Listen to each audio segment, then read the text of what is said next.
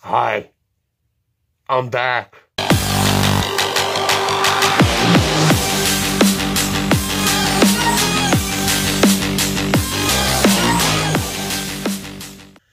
Hello everybody. Welcome back to the channel. I appreciate you all being patient with me, especially during this COVID-19. I hope all of you are safe out there, and we will all get through this. Anyways, if you guys all remember in my previous video where I took care of the front bull bar, explained that the next video that I'm going to be taking care of was the upper and lower ball joints and the inner and outer tie rod ends. Well, we are still going to take care of that, but slight delay because of the COVID-19. Everything that I ordered for tools-wise has been delayed for delivery. So, basically what we're going to be working on is the vinyl of the truck. And this is going to take about a 2 or 3 day process. So hopefully I can crunch this video down to a limited, hopefully 15, 20-minute video for you guys to watch. But bear with me, stay tuned. I've got a lot more stuff to show you, including possibly a hint on the wheels that I have here that I've been kind of throwing out lately.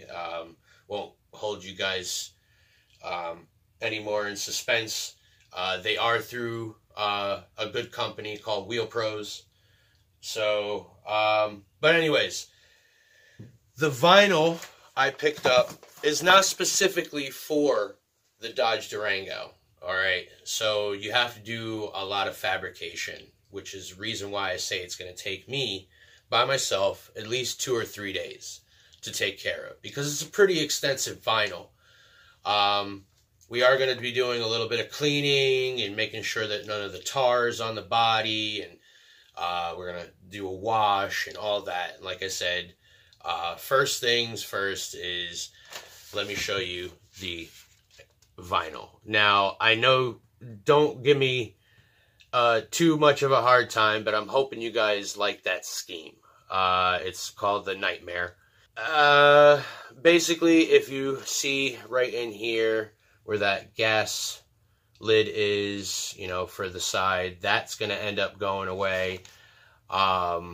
And we're going to do a lot of fabrication with this in the next couple of days to make it fit right. They are meant for the Dodge Ram 1500s. So they do make them for the long cabs, and they do make them for the regular cab. So what I'm doing is making something different out of a Durango that no one's ever done. So hopefully everything works out and we'll get everything situated. But let me show you exactly what I'm going to be doing first. All right. So I've got this solution here, what we always use all the time, wax and tar remover from Rust-Oleum. I love this stuff. I say it in all my videos whenever I do use this for any type of paint work, any type of gunk that I need to wash off. I love using this stuff. Rust-Oleum, you did an amazing job on this stuff. If you look at where my fingers are from where the top of the line of the rear bumper to where basically the pointer of my finger is where this vinyl is going to sit. So the skull that's going to be on here is going to cover up this entire window here, and then this entire portion right here.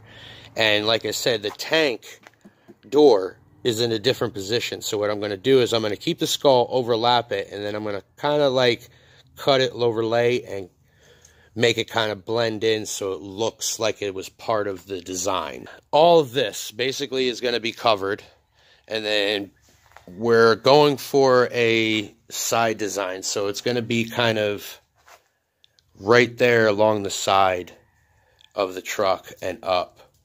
So it's going to come down and kind of like up and down this way, in a way.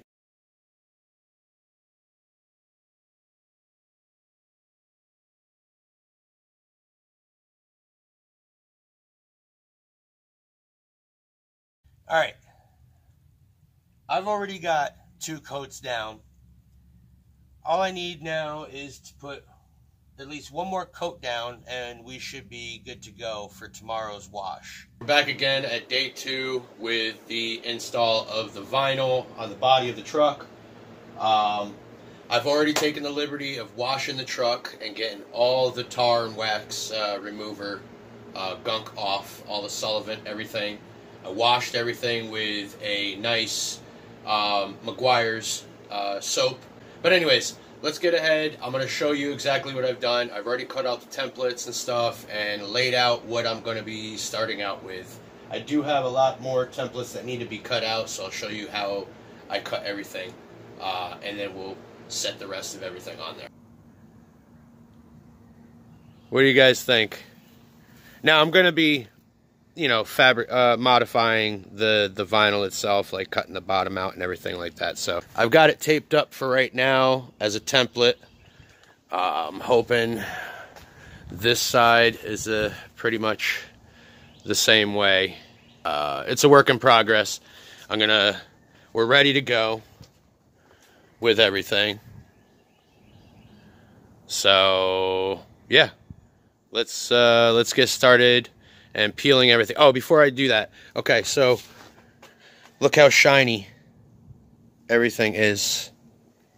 I can see my other shed, but look how, all right, there we go. You see how focused? You see all that tar and gunk and everything? It's gone on both sides. This is what tar and wax remover does, and by Rust-Oleum. So it is a beautiful day out, but let's get started. I'm going to peel everything off, and I've got some lukewarm water and some kind of a little mix of Dawn soap and water mixed. We're going to peel the white layer piece off. We're going to spray both sides, and then we're going to basically maneuver everything and set it to where it needs to be. Squeegee everything out of the way, all the excess water and junk and all the air pockets, and then cut everything that I don't want on there and peel everything completely off. All right, so let's get started.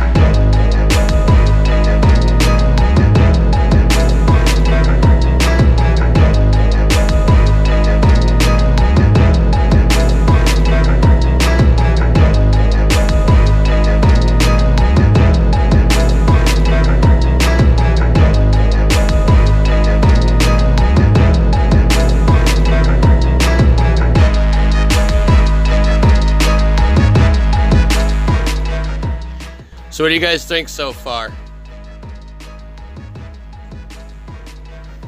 Looks pretty cool, huh?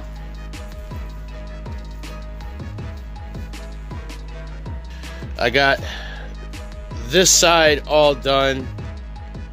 That's ready to go. I don't know if you guys can really There you go. There are a few little bubble spots around the area, but that's because I had to do a little bit of adjustment. I did have a little bit of a hiccup. I was kind of off by just a bit of a centimeter off backwards, back more, but I was able to get everything, and it doesn't look any different from the other side. It really looks like it's coming out really nice. So all I have to do now is we're going to let both sides sit and dry for a few hours. And then, yeah, we will get back to it the next day. Hello again, everybody. Day 3, and I'm hoping you guys are really sticking around for this video because it's taking a lot to do with just one person. So, and on top of that, I've decided to do something a little bit different with the design of this whole scheme.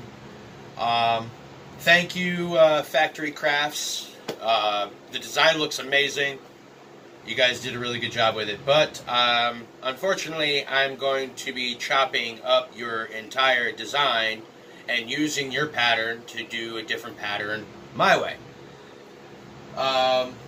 Because I can't utilize this piece right here, although I can use most of the other pieces over here. I can do a little bit of cutting or whatever, but I can't use this piece right here because of the fuel tank that I have and the fuel tank door. So I've decided, like I said, to chop up my own patterns and to get everything the way I want it. So these are solid pieces I'm going to use. This is going to be for the right around the fender, rear fender. And then that solid piece, I'll figure out something. But I chopped each individual piece from the patterns that they sent me. And we're going to do something a little different my way, without bringing it to a professional, especially right now during these times where we're just sitting at home doing absolutely nothing. All right, everybody, here we go. This is what we got. All right. I created something pretty cool looking, as a matter of fact. If you notice, the skull that we did is nice. And if you step back just a little, and I didn't even notice this until I started taking really, a really good look at it. It kind of looks like a mountainside heading up on a peak, and then right on top of it is a skull. So the design, the vinyl design, is named Nightmare, and I can't use Skull Mountain. So I think what we're going to do is call it Mount Nightmare. But yet, here's the thing, guys. Do you all like the design that I have on here? Do you like what you see? If you do, let me know. I'm going to leave it up to all of you guys to vote. I left the other side of the vehicle blank for the time being with just the skull. And the reason why I did that is because I want you guys, my subscribers and new viewers, new subscribers that are going to be heading into the channel, to vote within a week's time. Let's say by Saturday of this week. All right. I want you guys to place your votes down below in the comments. Yes or no, Y or N. You know what I mean? Keep the design with the mountain look and call it Mount Nightmare, or leave just the skull and leave the side of the vehicle blank. So before we head out, all right, with this video, I do want to prove to you guys we do have a set of wheels. So here we are, guys. Like I said, I do have a set of wheels, and they are not ready to be put on the truck yet. reason for being is because I still needed to get a set of tires, and they're pretty expensive for the tires that I'm wanting to get. But, yep. And the reason why I'm not taking the rim completely out to show you guys is because I want you all to stick around, because that's going to be the last jigsaw puzzle that I put on the vehicle when it comes to the body and the interior of the truck. I've got a lot more stuff that's getting done. We are doing a bunch of stuff while we're in basically quarantine is what you call it. Again, a lot of stuff is going to be happening really, really soon, so stay tuned. My tools are coming in early. Just got notification, so we're going to be doing the suspension and the painting here in next video, hopefully. If not, I still have my HD mirror link box and my rear view camera that needs to be installed, and the Durango as well. We can do that as well for the time being until we can get everything in. But for all of you guys that are new to the channel, again, subscribe. For those that you are on my channel and subscribe, definitely all of you hit that vote yes or no for keeping the design that I have right now as a yes, no to take it out and leave the skull. Alright? I will see you all next time. Later, guys. Please be safe and in good health. Alright? Later.